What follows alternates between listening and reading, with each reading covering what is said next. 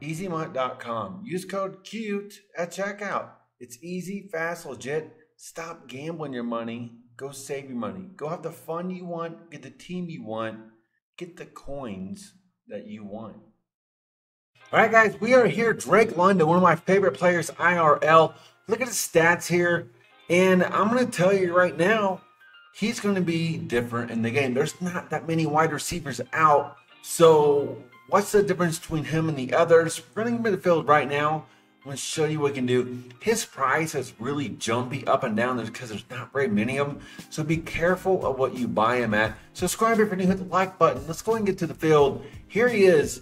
And yeah, running routes was not the best, but it wasn't the worst, right? Like, he's able to get open. And I'll say here, his acceleration is going to be nice. And here he is getting a jump ball. So a jump ball with him is going to feel night and day between, like, say, him and a Tyreek Hill. So if you're wondering that, yes, there is going to be a difference. In the red zone, he's going to feel really good. And with 84 speed is not the best, but 87 excel is nice. And will he break a lot of tackles? Not really. You remember last year he broke a lot of tackles. Maybe later in the year he will. And yes, like right here, guys, jump balls do feel good. Does it mean he's going to get it every time? No.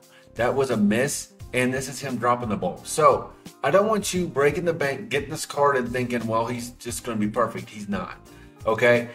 You saw that catch there. That was amazing. And this card is going to feel good. He's one of my favorite players, IRL. So he's probably just to stay on my team because of that.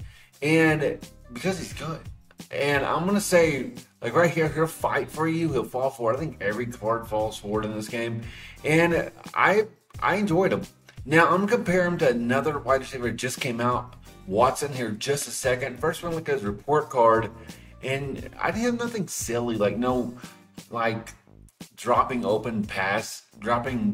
passes while he's open and like that. But let's look at his report card here. Release is a B+. I didn't have him get jammed at the line. Jump balls to B+ is way better than most. Moves didn't feel that great. Juke was okay. Spin did not feel good. Catching's an A-. Like I said, guys, he's reliable if he's open. Trucking was not great. And overall, he's a B+. So, him versus Watson. Watson is 200K cheaper, and there's a reason, right? Like medium route running over 80, there's going to be a difference there. You're saying, well, Watson's faster. Well, actually, I will take the 3+ excel on London over Watson. That's just real. They're both 6'4". I would say get both of them, and I would say Watson should be your free 84. He's that good. And if you want to see Watson, he's on the channel the whole video. I break him down piece by piece like this one. So go check him out. And yes, guys, I'm going to say, is London better? Yes. Is he worth spending 200K more better? No.